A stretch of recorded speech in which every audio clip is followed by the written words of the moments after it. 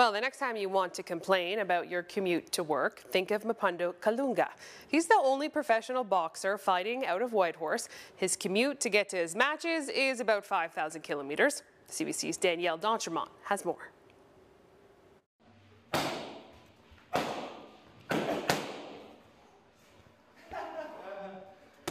Yes. How did that feel?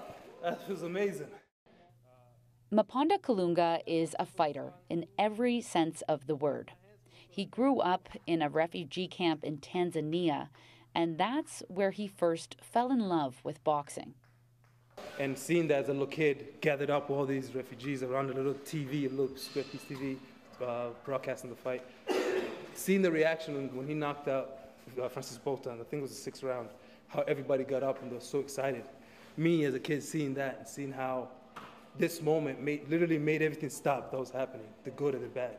Just for this moment, it was so important, it was so significant. It always stuck with me, you know? And seeing that as a kid, it's like, I want that. That's the feeling. I want that glory, let's say. I want that glory. I'm good to go, man. Let's do this. Mapunda's search for glory has been a long one. He started boxing at 16 after he moved to Newfoundland. Eventually, he became a pro boxer and was fighting in Toronto. But almost 2 years ago, he moved to Whitehorse full-time. Because there are no other pro boxers fighting out of the territory, he needs to fly all the way to Toronto for matches.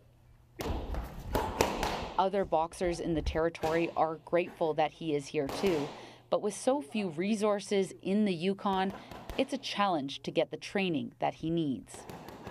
He's on another level that nobody's on at the moment, and you know it's unfortunate that he has to fly all the way to Ontario to actually get the training he needs in order to prepare for his fights.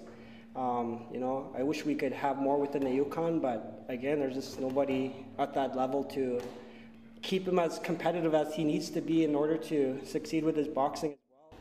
Yukon Boxing doesn't have a training venue right now. They were in peak fitness for about 15 years until it shut down during COVID. So, in order to properly train for fights, Mapunda flies down to Toronto 1 month in advance just to make sure he gets in time to train at a proper gym. He even sleeps there just to save time. But he says it's all worth it to live in Whitehorse and to be around a city that he says gives him the strength he needs to keep fighting. Again, for the time, I appreciate it. Yeah, that's Danielle D'Entremont, CBC News, Whitehorse. And that was the CBC's Danielle D'Entremont. And since she first reported this story, there's been an update. Mapunda is now trying to organize a professional boxing match in the Yukon. It would be the first one in that territory in a long time. She joins me now to explain. So first of all, Danielle, tell us why Mapunda wants to organize a fight in the Yukon. Well, Hillary, obviously having the match here would cut down on his commute quite a bit, but he also loves the Yukon, and he says he wants to give back to a place that has given him so much strength. And right now, he's up for a Canadian title. Mapunda is on an 8-fight winning streak and is ranked 2nd in his division in the country. So he wants to have the fight right here in Whitehorse on his home turf. And if he's successful at getting this match organized, it would be a big deal, not just professionally, but also historically. And that's because there hasn't been a professional boxing match here in the territory since around 1906. So he says he also wants to make history happen. Wow, so over 100 years, that's a pretty long time. What is the history of boxing there in the Yukon? Yeah, a long time indeed. Well, the Yukon actually used to be a hub for professional boxing on an international level, specifically in Dawson City. The first major unrecorded fight was in 1898. It was between a former Commonwealth champion named Frank Slavin and a bartender in Dawson City named Frank Harvey.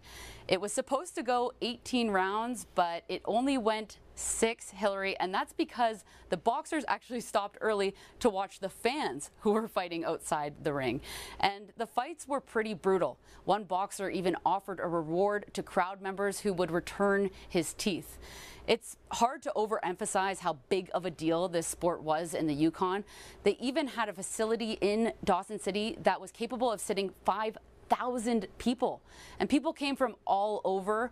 There were also many people involved in promoting the fights. One went on to build a little venue in New York City. You might have heard of it. It's called Madison Square Gardens. So pretty amazing, some of the names and talents that were in Dawson, and made it the North American and even one of the world capitals of boxing during the gold rush. Wow, some pretty amazing history there. So what will it take for Maponda to bring professional boxing back to the territory? Yeah, well, ultimately, one of the biggest barriers that Maponda and his team are facing right now boiled down to Canada's criminal code.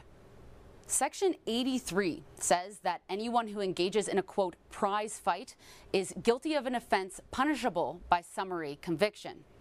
There are exceptions to this rule, of course, but for professional boxing, the contest needs to be approved by a commission or a similar body. That has to be approved by the province or territory's legislature. And in the Yukon, we actually don't have a boxing commission at all. I spoke with Ranj Pillay about this. He is the Minister of Economic Development, and he's been in touch with Maponda's team about organizing the event. This is what he had to say. Looking through the legislation that we have in place right now, and making sure that we can work within that legislation, or if there's something we need to do to be able to host an event like this. You know, it would be probably inappropriate for me to tie that to a timeline, because I don't believe, but we don't know if there's legislative changes. Does it need an order in council? Like it could be actually pretty a significant undertaking. Just based on the legislation that's been in place for, decades around this conversation. So yeah, we're just looking at what are the avenues that we could pursue to support an event like this. So obviously, Hillary, there are big barriers to making this happen. But Maponda and his team are still hopeful that the match will take place. And if there's anything I've learned about Maponda, he hasn't let big barriers stop him before. So he doesn't plan on throwing in the towel anytime soon. All right, Danielle, I'm sure we'll be following this closely. Thanks so much for joining us. Thank you.